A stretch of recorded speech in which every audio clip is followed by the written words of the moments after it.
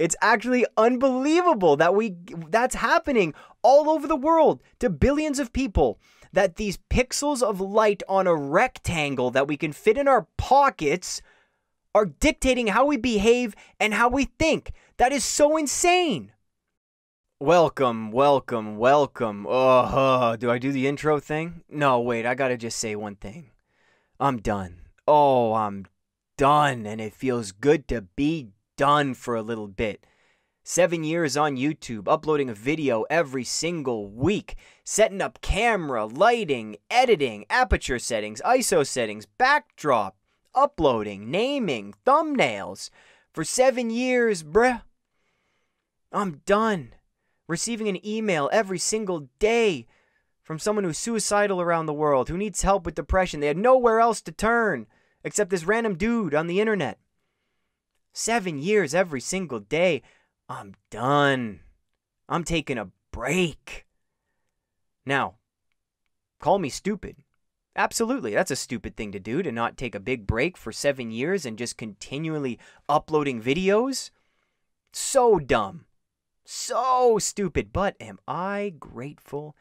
Because it brought me to this moment where I'm taking a nice break from social media and I probably won't ever return. That's what we're going to talk about. I'm going to talk about why social media could be the actual cause. Why you're experiencing anxiety more than you'd like, and depression, low self-esteem, a feeling of worthlessness, and lack in your life, which I believe is one of the worst feelings in the world. Yeah, absolutely. So we're going to get to that. And I didn't say correlation. I said causation, meaning more social media usage and how you use it causes depression, causes anxiety. Now, if I were some professor looking to bore my students who are paying thousands of dollars in tuition, I would put up some graphs and charts and speak in a monotone voice. This is what happens when you consume social media too much. Look at the increase in depressive symptoms. Look at everybody in the lecture hall. Thank you for paying money to listen to me. I am a researcher, but I am a professor, meaning I have no skills to teach you this. I do not know how to present. I do not know how to engage. I'm using the university as a research institute and have absolutely no skill whatsoever to teach. Okay, so if I were a professor, any of you been to university or college? Put your hands up, and if you know what I mean, yes. Get some real teachers in there to teach subjects. Researchers, don't be professors, just stick to your research. Anyways, so I don't want to bore you with graphs, charts, numbers as to why you should get off social media. That's going to bore you to tears, and it's not actually going to change your behavior. Of course not. Information doesn't change behavior. Repeat after me. Repeat after me, but don't slur. Information doesn't change behavior. Why do you think there are still 50% Republicans, 50% Democrats in the U.S.? They've been trying to change each other's minds for decades. What happens? It's the same. You need to experience a change in order to believe it. All right? No one's changing my mind, showing me verses of the Bible to say that Jesus is the Son of God. That's rarely how that works. Someone needs to experience the Holy Spirit within them. They need to experience God, and then they're sold, and you can't change their mind ever again. So I'm not going to give you a bunch of information here. I'm going to talk about my own experience with social media, and then I want to ask you some questions about your own usage and whether it is causing you to be more anxious than you'd like, more depressed than you'd like. All right? Let's get started. So, welcome to the Depression to Expression podcast. Yeah, Ste Marie here. All right, so I'm quitting social media until March. I thought I'd start the new year real fresh because there's something about having an Instagram or Facebook or TikTok profile where you feel obligated to share. And I think that's one of the downfalls of social media for sure in the time that we live in, is nothing happened unless it's shared. Something didn't happen to you unless it's shared. You go on a trip, you gotta share the pics. You do something cool, you gotta share the pics. Did you bake your first cake? pie? Did you get a new puppy? Well, you got to tell the world, because the world needs to know that you have a great life, that you're doing it, that you're doing life and you're doing it the right way. Oh, the validation, the reassurance we get from posting and seeing views, seeing that another person saw the thing that I'm doing. Yes. And we get a dopamine rise and those neurotransmitters are firing. And then they level off a little bit. And we're like, I'm just alone with my thoughts and my life is just normal. I got to share something again. Okay, post. Oh, I get likes. Oh, I get views. Feeling good again because I'm feeling validated. And then neurotransmitters fire and then they decrease once again. And we feel this sense of lack. We feel like we're in limbo between the online world and the offline world. And we don't know where we should be, where we fit in. What do we share? How do we share it? What kind of picture do we send? Well, should it be a video, a GIF? How do we get the most engagement? Do we share with just friends or the entire internet? And do I know the line between not sharing something and sharing something? When do I know just to share something with my spouse? When do I know just to keep something to myself and enjoy the moment? See, these are the questions that we kind of have to ponder milliseconds at a time before we actually post something. And with kids, this is why kids get in so much trouble with social media, is their brains, literally the frontal lobe, is not developed enough to actually have this kind of critical thinking before you share something.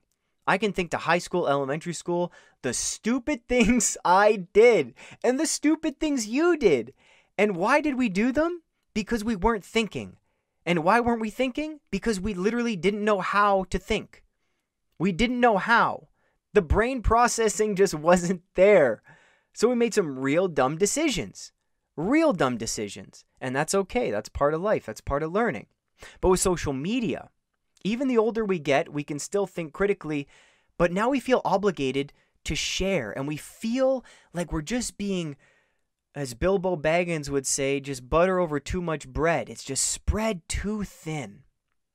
So I've been feeling spread very thin lately and feeling obligated to share things about my life because people are so curious about how this guy got over depression. And the emails I've been getting ever since I just uploaded that video of getting off antidepressants, people are like, how, please. Spread too thin. I can't help everybody and I don't want to help everybody. So getting off social media has been and will continue to make me realize that life can unfold just for me. Call it selfish, call it self-care, call it what you like. I don't really care. The moment is just for me. I'll go for a walk, I'll see something amazing, and I won't have my phone with me. And when I remember I went camping with some friends and they all brought their cell phones and they thought I was crazy for not bringing my cell phone for like a 3-day camp. They thought I was insane. Nope. And you know, I told you when I go to any kind of new country or travel, I always bring my old digital camera and I'll bring a compass and a map. And the less phone usage, the better, man. I'm not a big fan of these rectangles with pixels most of the time.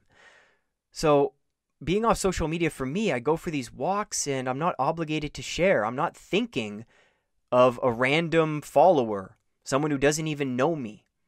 And it's really weird when you think about it. Why am I trying to please all these people that don't know a thing about me? I don't know a thing about them. Yet they follow me and they subscribe to me. And why am I ruining the moment for me and trying to capture this and make it last for somebody else all the time? And I've been doing that for too many years. And what you realize when you get off social media and take a break from the online world is you feel a little more grounded, but the moment's just for you. How awesome is that? It's like the sun rises just for you and it sets just for you. And the cool thing you saw, these two people in Walmart fighting, and one just clobbered the other, and one has shit stains, and one's wearing flip-flops in the middle of winter, and you got to see that all yourself. And you don't need to share it. It's just for you. It's a cool feeling being off social media. And I really think I'm going to continue this. In March when, I'm just doing a 90-day thing. But there are ways that I can use it while still, having those moments just for me. Like I can hire someone to just do posts for me and share podcasts and all of that. But when we talk about, low self-esteem, increasing rates of depression, anxiety, self-harm, eating disorders, orthorexia, these are things that have been increasing ever since Facebook, ever since the iPhone came into existence, especially increasing rates of loneliness, which will be a separate podcast episode. Highly recommend it. Haven't recorded it yet, but stay tuned. Make sure you subscribe. We really, really need to analyze kind of since that time and since that usage. There's so many different factors in the world of technology that have changed.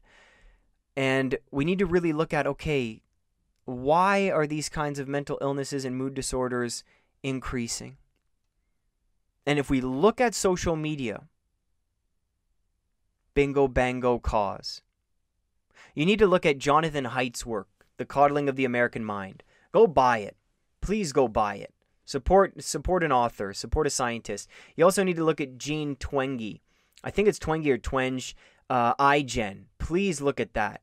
The Art of Screen Time. I forget who wrote that one. But there's so many resources and so much data out that really suggests this causation between social media use and low self-esteem. And they've done multi-generational polls between people, before they had a phone, then they got a phone, and then this is how I feel after I got a phone, right? So why is this the case, though? Why does this happen? Well, if you look at social media and what it's actually designed to do, it's designed to make you feel a lack. It's designed to make you feel jealous. That's the way you actually increase engagement on these platforms. If you feel good without your phone and without social media, the platforms lose. They don't exist. Facebook, Twitter, Instagram, they go under, man. So the point is, how does Facebook, how does Snapchat, how does Instagram, how does WhatsApp now, how do these platforms get you to use them more often for longer periods of time? How do they keep you on there so you can watch more ads, consume more content, and so Facebook has more data points on you that they can sell to advertisers? How do they do this? It's by creating that feeling of lack within you.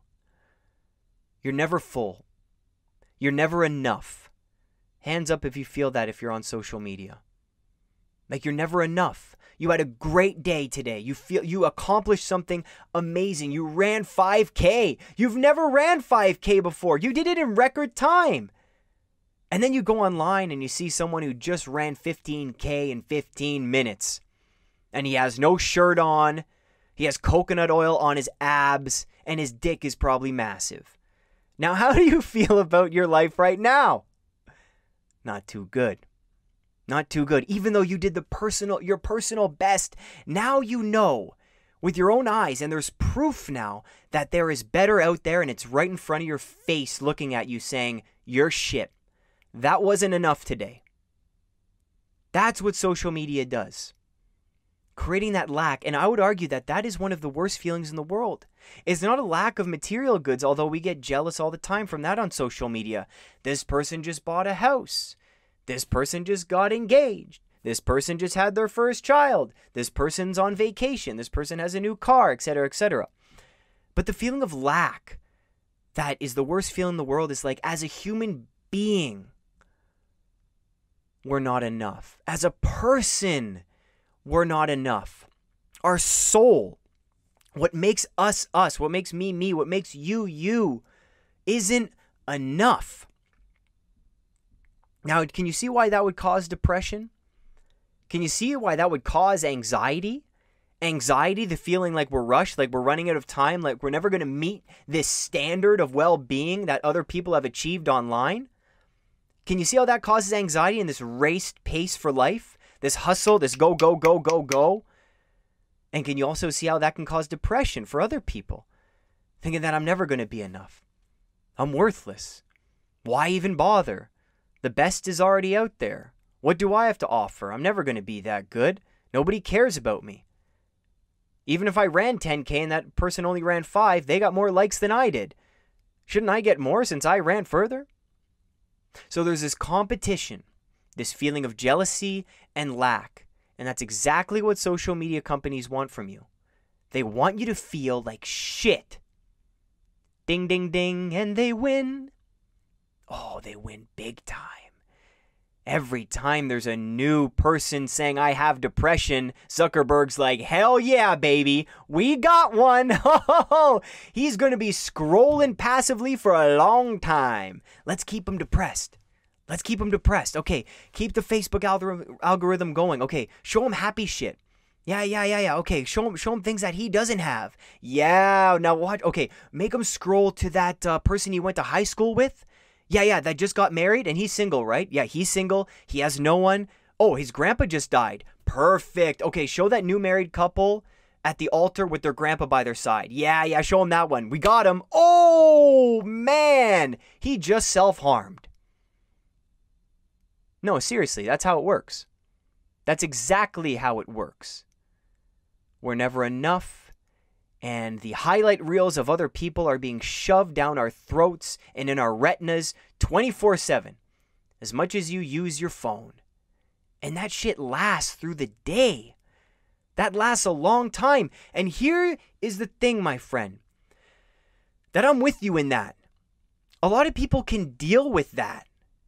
So I think like you are a superhuman if you can be on Twitter all the time, if you can be on Facebook and still be a happy individual. That's something I can't do. I can't be that person. I know myself well enough that I don't deal well with that. You know, I am a competitive person. I am a workaholic. And if I see someone else succeeding where I wanted to succeed, it rubs me the wrong way sometimes. And I'm not good at that. So social media, man, it's just not for me in that way. And for you, ask yourself the question, why am I on social media? Am I getting jealous of others while I'm on there? Am I feeling this lack that I'm not good enough? And if you have that lack, have you contributed it to social media? Even if you think, no, there's no way, I only subscribe to these things and it's all positive content. Even so, you don't know you're plugged into the matrix until you get plugged out and have the blue pill or red, I forget, and get that. I still don't understand that scene in the Matrix where Neo puts his fingers in the mirror and then he turns into the whole mirror himself. I don't get it. Help me out. You don't know how much it's affecting you negatively until you get out. If there's one thing I recommend to parents when I do presentations to parents, I'm like, don't give your kid a phone. A lot give their kids phones between grades 4 and 5. I'm like, please don't. If and when I have kids, they aren't getting a phone until they can afford it themselves. That's for sure. And if they feel left out because all the other kids have it, so be it. If all the other kids go to school naked because it's like the thing to do, I'm still going to put clothes on my child. They might feel left out, not having their wang out, but, you know, it's like I'm not following trends just because it's a trend. Why do you think I'm not growing a beard? I don't want to follow the trend. Every dude is growing a beard. I'm not growing a beard. Don't tell me how to live. So that's the other thing. Social media creating this lack in your life that you're not good enough, that no matter what you do, you're not reaching the bar. And God, that's exhausting. That is draining on the human spirit and soul. You can never feel like you're enough, and you're always in limbo, being stretched, butter over too much bread. Right? And then the other reason is there's the addiction piece. I don't really want to get into that, but you know, your neurotransmitters are just mangled, man, and burnt out. But there are so many data points that Facebook, Instagram, same company, and WhatsApp, same company, but Snapchat and TikTok now and YouTube and Google, they have thousands and thousands and thousands of data points on you while you surf the internet online, right? Even if you're not logged into Facebook, right? Even if you're not on the Facebook page, they know exactly what you do online. right? There's Facebook pixels everywhere. I used to install them on websites when I worked for a social media agency, and same with the Twitter pixel, right? And Snapchat has a pixel now, just a snippet of code. And they know exactly what you're doing online. They know how you behave online. They actually know what you do offline. Google knows where you go, how long you go for, where do you go? You stopped at the McDonald's, okay, you got this kind of coffee, okay, because your credit card knows exactly what you bought. Okay, then you went downtown, you stopped at this little place, you bought this, you walked around, then you went to this store, and then you went on Facebook, then you went on WhatsApp, messaged this person, called this person. They know exactly what you're doing online and offline. So, here's the scary thing. What decision are you making that is solely your decision? When was the last time you made a decision that came just from you? That's a difficult answering question. Because most of the ideas that we have in our minds aren't ours anyways. They come from other people. That's the whole meme thing with Richard Dawkins. It's passed down. It's what we've read. It's what we've listened to. It's how we were brought up. But with social media, you are so less in control than you think. Are you making a decision based on what you really want? Or is it something that has been fed to you slowly but surely through your social media feeds, through what you've seen, through what you've experienced through watching other creators and what they've been wearing, and then what you've bought and where you've gone? There are so many data points that Facebook and Google have on you that they can slowly tweak your behavior by changing your feeds, by changing the content you consume. They can literally change how you behave and how you think. I have a perfect example of this, personal example. I'm going to say that for another episode. It's how basically I got so sucked into conservative media.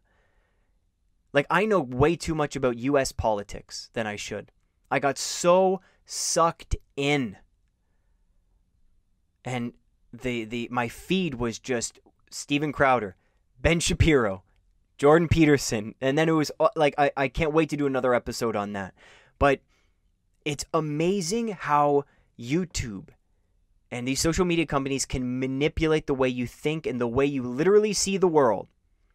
Because that's your reality is your own, right? Based on your thoughts and experiences, you see the world like no one else sees it. So, what decision have you made that was solely your decision? And I want you to think about that long and hard. That's what she said. Think about it. When was the last time you made a decision just for you based on nobody else's input or the input of the internet?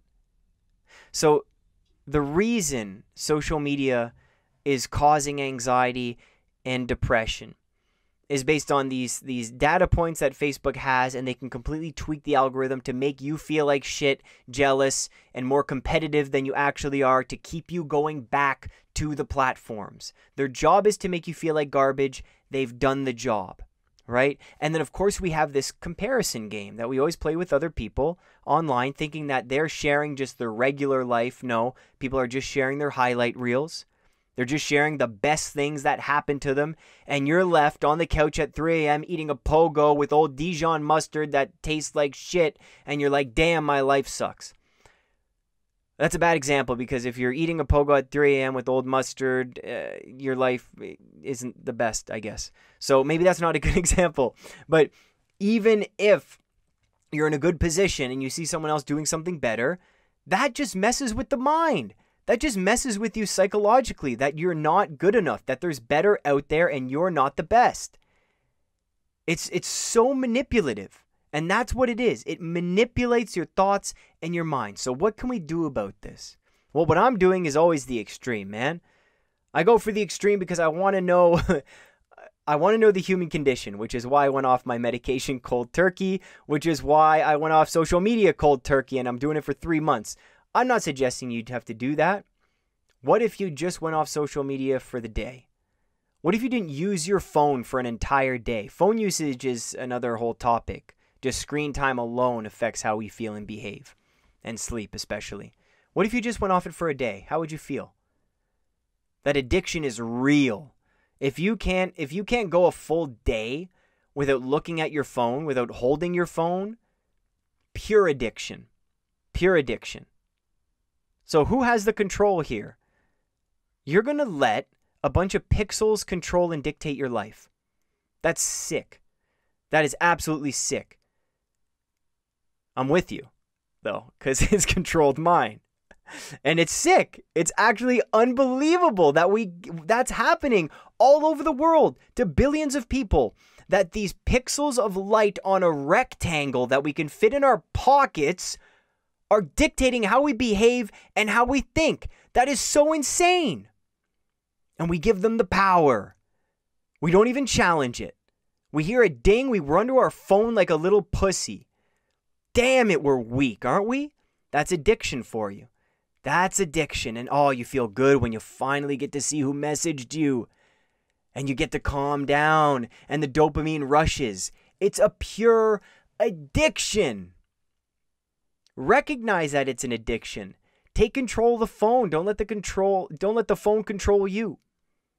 Social media causes depression and anxiety. 100% it does. Depends who you are. Depends how you use it, of course. We could go over studies of, people using social media more passively are more likely to actually experience low self-esteem than those that actually engage in conversations, blah, blah, blah. That's not important. What's important is you taking a little bit of a test here of how social media is fitting into your routine. How is it impacting your relationships? How is it changing your way of thinking? You probably get up in the morning, the first thing you do is look at your phone. You probably go to bed, the last thing you do is look at your phone. Is that healthy? Is that useful for you? Is that serving you in the best possible way to achieve your goals? If you're dealing with depression, is that helping you with depressive symptoms? Is that changing your life in any way? If you're dealing with anxiety, is that helping you sleep a little better? I'm not answering that question. You have to answer that one yourself. Start with good questions. That was my whole TEDx talk, which was a fun thing to do at the time. Ask good questions. You're going to get better answers. Ask yourself the role that social media is playing in your life. Is it good, bad? If it's bad, done. Get rid of it. End of story. Well, that's it. So if you enjoyed the episode, please share it. Leave a review on iTunes. Share your Spotify account with other people. Get them to listen. I don't know. What else am I supposed to ask you to do? Share it on social media, I guess? But you won't share this on social media because it's called the Depression to Expression podcast. And you don't want anybody knowing that you listen to a mental health podcast. Maybe stigma is real. Or is stigma real? Or is it that we ourselves are insecure? We always think that stigma is out there. It's other people. No, stigma is us. We fear judgment for sharing this podcast, don't we?